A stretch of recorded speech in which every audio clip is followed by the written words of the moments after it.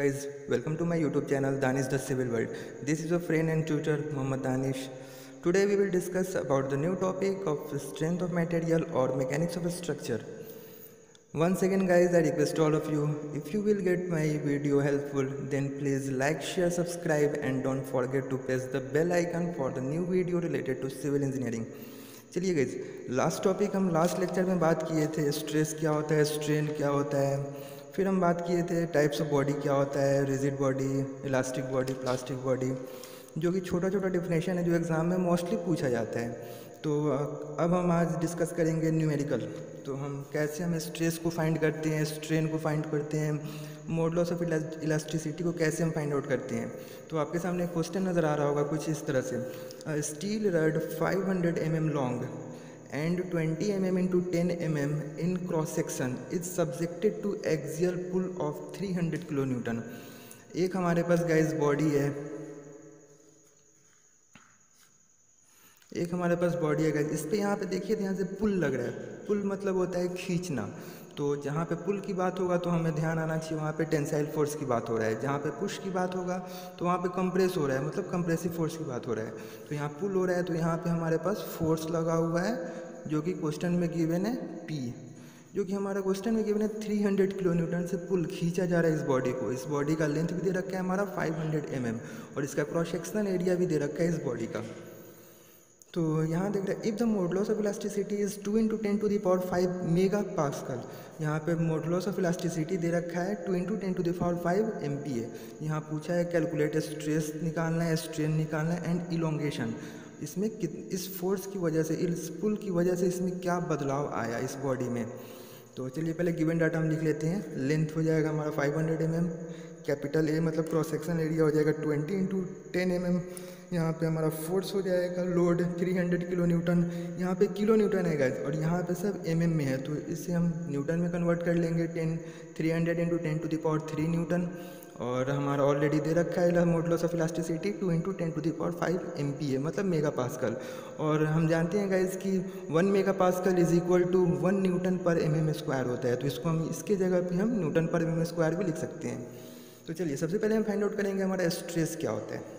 तो स्ट्रेस का फॉर्मूला हम लास्ट लेक्चर में डिस्कस कर चुके हैं। स्ट्रेस होता है हमारा फोर्स अपॉन एरिया या फिर लोड अपॉन एरिया।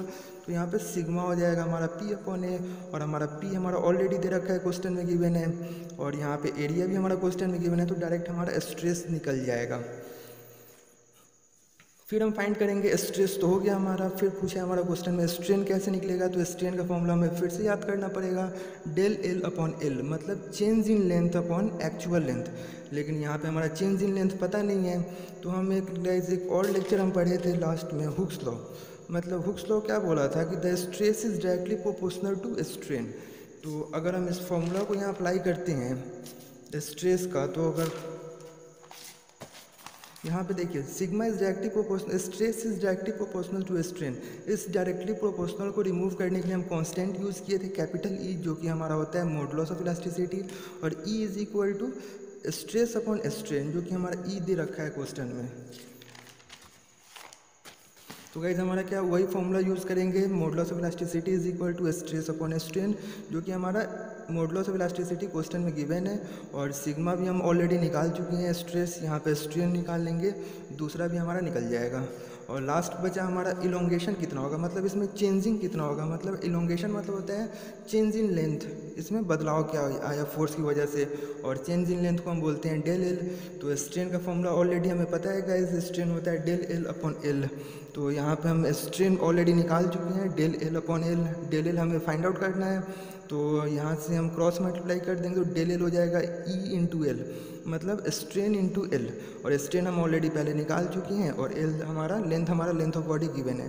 तो इस फॉर्मूला की मदद से हम ये स्ट्रेस, स्ट्रेन एंड इलोंगेशन हम आसानी से फाइंड आउट कर सकते हैं। चलिए सेकेंड न्यूमेरिकल हम देख लेते हैं। Steel rod of 1 metre long, यहाँ पे लेंथ दे रखा है स्टील रड का 1 मीटर, एरिया भी दे रखा है हमारा 20 mm × 20 mm, और इस पर क्या लगा है, subjected to a tensile force of 40 kN। Tensile लगा हुआ है मतलब खींचा जा रहा है इस बॉडी को, कितना 40 kN से। तो इसमें हमें इलोंगेशन पता करना है कि इसमें इलोंगेशन कितना होगा, और अगर हम मॉडुलस ऑफ इलास्टिसिटी हमारा दे रखा है 200 गीगा पास्कल, पिछले क्वेश्चन में था मेगा पास्कल, अभी आएगा गीगा पास्कल। तो चलिए पहले देख लेते हैं, गिवन डाटा कर लेंगे। गिवन डाटा लेंथ हो जाएगा 1 मीटर, मीटर को कन्वर्ट कर देंगे mm में, 1000 mm हो जाएगा। एरिया हो जाएगा हमारा 20 × 20 mm स्क्वायर, ऑलरेडी हमारा mm स्क्वायर में है। पी हमारा लोड क्या होगा 40 किलो न्यूटन, और किलो न्यूटन को हम कन्वर्ट कर लेंगे न्यूटन में इंटू 10⁻3। और हमारा मॉडुलस ऑफ इलास्टिसिटी दे रखा है क्वेश्चन में 200 गीगा पास्कल। तो गाइस यहाँ पे गीगा पास्कल को कन्वर्ट करने के लिए हमें 10⁻3 से मल्टीप्लाई करना पड़ेगा न्यूटन पर mm स्क्वायर में कन्वर्ट करने के लिए। तो साइड में आप देख सकते हैं 1 giga pascal is equal to 1 × 10⁻3 Newton पर mm स्क्वायर। तो गीगा पास्कल को हम कन्वर्ट कर देंगे 10 × 10⁻3 से इंटू करके न्यूटन पर mm स्क्वायर में। यहाँ पे पूछा है कि डेल एल क्या होगा, मतलब इस लोड की वजह से इस बॉडी में क्या बदलाव आया। तो गाइस हम पिछले बार हम बता चुके थे आप लोगों को कि एक फार्मूला होगा हमारे पास, हुक्स लॉ से आया है, यंग मॉडुलस से, del L is equal to PL/AE। और इस फॉर्मूला पे हम रख देंगे, पुट कर देंगे तो हमारा डायरेक्ट डेल एल निकल जाएगा।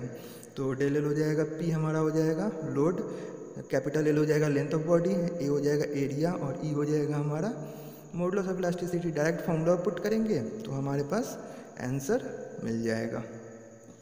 चलिए गाइस थर्ड न्यूमेरिकल हम देख लेते हैं, और ये न्यूमेरिकल कुछ अलग है बाकी न्यूमेरिकल से, और ये न्यूमेरिकल आपके एग्जाम में पूछा हुआ है, तो इसको थोड़ा ध्यान से देखिएगा। Hollow cylinder is 2 metre long, length है हमारा एक हॉलो सिलेंडर, अंदर से खोखला है, सिलेंडर है, 2 मीटर लॉन्ग है, जिसका आउटसाइड बाहरी डायमीटर दे रखा है 50 mm और उसके अंदर का डायमीटर दे रखा है 30 mm। If the cylinder is carrying a load of 25 kilo Newton, अगर उस सिलेंडर पे हम लोड पुट कर रहे हैं, अप्लाई कर रहे हैं 25 किलो न्यूटन का, तब हमारा स्ट्रेस क्या होगा उस सिलेंडर में, और उस फोर्स की वजह से क्या डिफॉर्मेशन आएगा हमारा सिलेंडर में। और यंग मॉडुलस हमारा ऑलरेडी क्वेश्चन में गिवन है 100 गीगा पास्कल।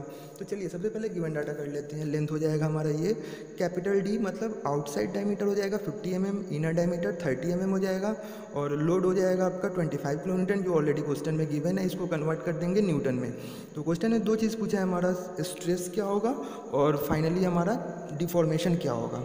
देखिएगा डिफॉर्मेशन और इलोंगेशन एक ही चीज़ होता है, तो जिसको हम सिंबल से दर्शाते हैं डेल एल से। तो यहाँ पे मॉडुलस ऑफ इलास्टिसिटी भी दे रखा है 100 गीगा पास्कल, तो इसको 10⁻3 से इंटू कर देंगे तो ये न्यूटन पर mm स्क्वायर में हो जाएगा। चलिए यहाँ पे एरिया क्या होगा गाइज, एरिया, स्ट्रेस तो हमें ऑलरेडी पता है, स्ट्रेस का फॉर्मूला क्या होता है, स्ट्रेस या सिग्मा होता है हमारे, स्ट्रेस का फॉर्मूला हमें ऑलरेडी पता है, sigma is equal to load upon area. तो सबसे पहले पूछा हुआ है क्वेश्चन में कि हमारा स्ट्रेस क्या होगा, तो हमारा ऑलरेडी लोड दे रखा है, P हमारा क्वेश्चन में गिवन है, और एरिया हमें फाइंड आउट करना। अगर हमें एरिया निकल जाएगा इस बॉडी का तो हम आसानी से स्ट्रेस भी निकाल सकते हैं, और आसानी से हम इसमें डिफॉर्मेशन भी निकाल सकते हैं। तो एरिया निकालने के लिए गाइस आप लोग 9th-10th में मैथ्स में पढ़े होंगे कि आउटर डायमीटर और इनर डायमीटर का क्या चक्कर होता है। तो एरिया निकालने के लिए होता है π/4 ब्रैकेट आउटर डायमीटर का स्क्वायर माइनस इनर डायमीटर का स्क्वायर। अगर इस फॉर्मूला को पुट कर देंगे हम, आउटर डायमीटर क्या हो जाएगा कैपिटल D 50 mm स्क्वायर। तो अगर हम इस फॉर्मूला पे π/4 ब्रैकेट कैपिटल D क्या हो जाएगा हमारा 50 mm, आउटर डायमीटर दे रखे हैं हमारा क्वेश्चन में 50 का स्क्वायर, तो यहाँ पे 50 ये दे रखे हैं mm, तो यहाँ 50 का स्क्वायर कर देंगे, माइनस स्मॉल d स्क्वायर, मतलब इनर डायमीटर दे रखा है 30 का स्क्वायर। तो यहाँ पुट कर देंगे कैलकुलेटर में, तो हमारा इसका एरिया मिल जाएगा। अगर एरिया मिल गया तो हमारा आसानी से हम स्ट्रेस निकाल सकते हैं। स्ट्रेस क्या होता है, लोड अपॉन एरिया। तो लोड हमारा क्वेश्चन में गिवन है, यहाँ से एरिया निकल गया, डायरेक्ट पुट करेंगे तो हमारा क्वेश्चन न्यूटन पर mm स्क्वायर में आंसर आ जाएगा। और दूसरा पूछा है गाइस कि इसका डिफॉर्मेशन क्या होगा। तो डिफॉर्मेशन का हमारा फॉर्मूला ऑलरेडी हमें पता है कि डेल एल क्या होता है हमारा, किसी भी डिफॉर्मेशन निकालना है तो डायरेक्ट फॉर्मूला अप्लाई कर देते हैं PL/AE। तो गाइज यहाँ पे P क्या है, लोड है, और L क्या है हमारा लेंथ ऑफ बॉडी है, A क्या है एरिया ऑफ बॉडी, और E क्या है मॉडुलस ऑफ इलास्टिसिटी। तो यहाँ पे P हमारा और लोड हमारा ऑलरेडी क्वेश्चन में गिवन है, लेंथ ऑफ बॉडी भी हमारा गिवन है जो कि 2 मीटर है, एरिया भी हमारा निकल ही चुका है। यहाँ पे E हमारा ऑलरेडी क्वेश्चन में गिवन है, यंग मॉडुलस ऑफ इलास्टिसिटी। तो यहाँ से डेल एल निकल जाएगा। तो गाइज आप कन्फ्यूज़ हो रहे होंगे कि ये फॉर्मूला आया कहाँ से, तो चलिए हम ये भी क्लियर कर देते हैं फॉर्मूला आया कहाँ से। तो यंग मॉडुलस में हम पढ़े थे यहाँ पे कुछ stress is directly proportional to strain. इसको डायरेक्टली प्रोपोर्शनल को रिमूव करने के लिए हम एक कांस्टेंट यूज़ किए थे जिसका नाम है मॉडुलस ऑफ इलास्टिसिटी, तो कैपिटल E। तो यहाँ से कैपिटल E निकालेंगे तो स्ट्रेस अपॉन स्ट्रेन हो जाएगा। तो ऑलरेडी हमें स्ट्रेस का फॉर्मूला पता है P/A लोड अपॉन एरिया, और E हमें पता है स्ट्रेन क्या होता है del L upon L, change in length upon original length. तो अगर गाइज यहाँ से हम एल को ऊपर भेज देंगे, ए को नीचे भेज देंगे, तो पी एल अपॉन ए इंटू डेल एल हो जाएगा। अगर यहाँ से अगर हम डेल एल निकालते हैं क्रॉस मल्टीप्लाई करके, तो यहाँ से डेल एल का क्या निकल जाएगा, हमारा डेल एल निकल जाएगा, मतलब डिफॉर्मेशन क्या हो जाएगा, पी एल अपॉन ए ई। तो गाइस ये हमारा फॉर्मूला यहीं से आया है। तो चलिए अगले लेक्चर में हम बात करेंगे एक नए टॉपिक के साथ।